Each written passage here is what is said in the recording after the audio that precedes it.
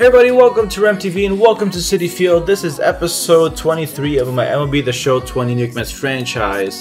Here we are for the September 2nd game against the Colorado Rockies. We already won 2 of 3 games of the series, so we're just looking to sweep. We have Steven Matz on the mound against John Gray. Long first inning for Matz here. And that's probably going to use a run.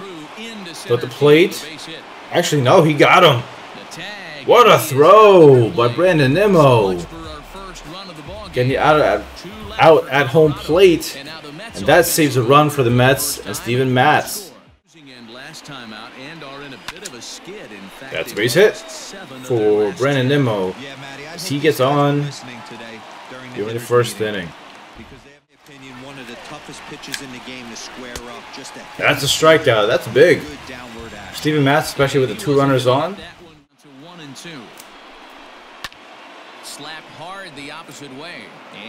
Oh, he misses it. Conforto with an error. And that brings the run in. And it's 1-0 Rockies here in the 2nd inning. Not entirely too sure what happened. But I was charging. And this has to be an error for Conforto. I don't understand.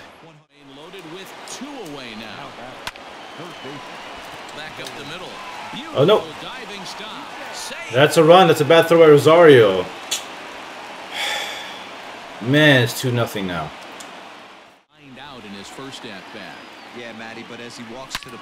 Get out of here, bro. Let's go. Leaving that up there for Pistol Pete. That makes things 2-1. Number 57 of the year, going 407 feet. Oh, froze me. What the heck was I looking at? 7 hits, no errors in the ballgame for the Rockies thus far. Drilled right back. Base hit for Arenado. It's going to drive in Dahl. It's going to be 3-1. Here in the 5th inning. It's now 3-1. Clearly, Matz is having a lot of trouble today. Spotting pitches and just getting out, and he gives up a walk right here. So now 2 men are on. No outs here in the 5th inning.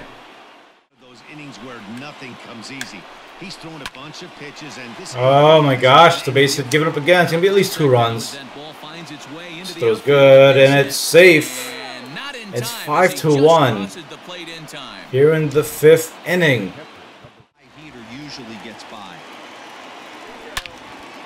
That is Nimmo driving to deep right field, and it's going to be out of here. Brandon Nimmo with a home run, making things 5-3. Number 29 of the year for Nimmo.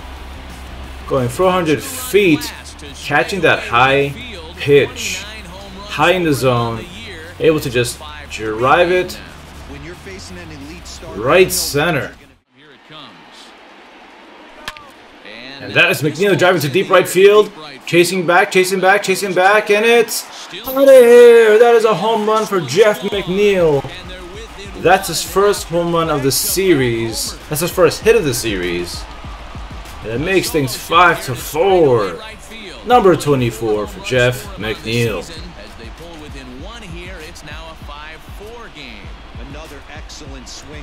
Another belt high pitch. Easy to drive out. Level swing. 2-2 to Barlow. Good catch. That is Ahmed Rosario showing his athleticism right there. To the plate now, Tim Tebow. Up the middle. Oh, he can't handles it.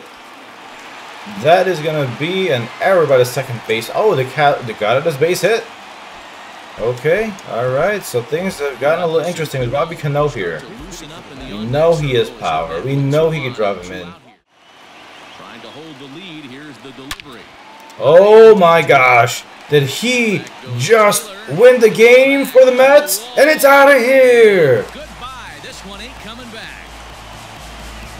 That is a 3-run home run for Robinson Cano. So now it's 7-5 Mets here in the 6th inning. And they take a 7-5 lead.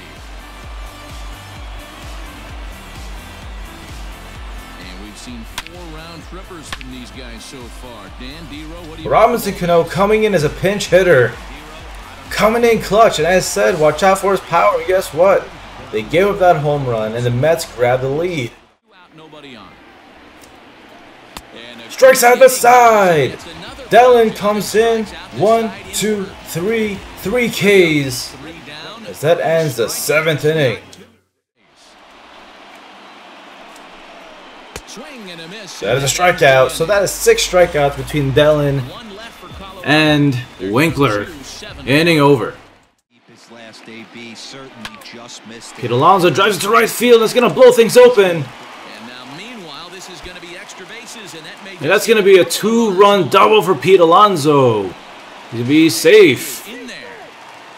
It's going to be 9-5 now here in the 8th inning. 1 out. Pete Alonso coming in the clutch. What are your thoughts on this offense, fellas? Conforto opposite field home run. Perfectly. It is now 11-5 here in the 8th inning. Or 7th inning, rather. Or is it 8th? Not sure. That's number 38 for number 30. The Mets win 9-7. Justin Wilson comes in the 9th inning and gives it 2 solo shots. The Mets come back from a 5-1 deficit and just use their power, uses their offense to just take over. Insane. Brandon Nimmo, 4 for 4, a home run, 2 RBIs. Man, this team just went off in the 5th and 6th inning and then took over in the 8th. Unbelievable hitting by this team coming in the middle of the game. Can't believe it. So we're going to sim the rest of these games out and see what we can do. Or how we do, rather. With Rick Porcello up next, let's sim this game. We got 9-1 win. Jacob deGrom up again. He's about to have a shutout. And we win 5-2. So now he is 17-6. Then we're going to have Syndergaard go up on the mound. And we lost, dang. Stroman's up, sim to date. And he also has the shutout going, and we win 4-0. Matt's up again, and we lost. Ugh. Okay, so then we are now 94-50. We are on pace to win 100 games. That's awesome. That's amazing for the Mets. But we have Rick Porcello on the mound next, who's 11-7, going against Cole Hamels in Atlanta. So let's take a look at the awards races before we wrap things up. I like to do this before every episode. We got Pete Alonso batting .305, 57 home runs, 118 RBIs. Mike Conforto sneaking up there, but you know, Acuna Jr. is just, you know, his RBI count is higher and his home run count is higher. So you know, Conforto in 3rd place is not a bad idea. I mean, a bad thing. Then we got National League Cy Young Award winner. We got Jacob deGrom trying to go for a 3-peat. As long as he keeps his winning ways, keeps his ERA below maybe a 3.5, I think he should be okay. Obviously leading in strikeouts, 225. See anything else we're going for? Brad Hand, I don't think he's going to win it. Pete Alonso, Hank Aaron Award. And that should wrap things up. I hope you guys enjoyed the episode of my MLB The Show New York Mets franchise. If you did, click that like button, leave any comments below. And again, I'm always going to say this, I'm streaming exclusively to Facebook Gaming. Follow me at facebook.com/RemTV1. I'll put the link in my description. Hope you guys follow me so that you guys can join me for my Warzone streams or whatever else I'm coming out with live streaming wise. And hope you guys have a great day. Take it easy and peace.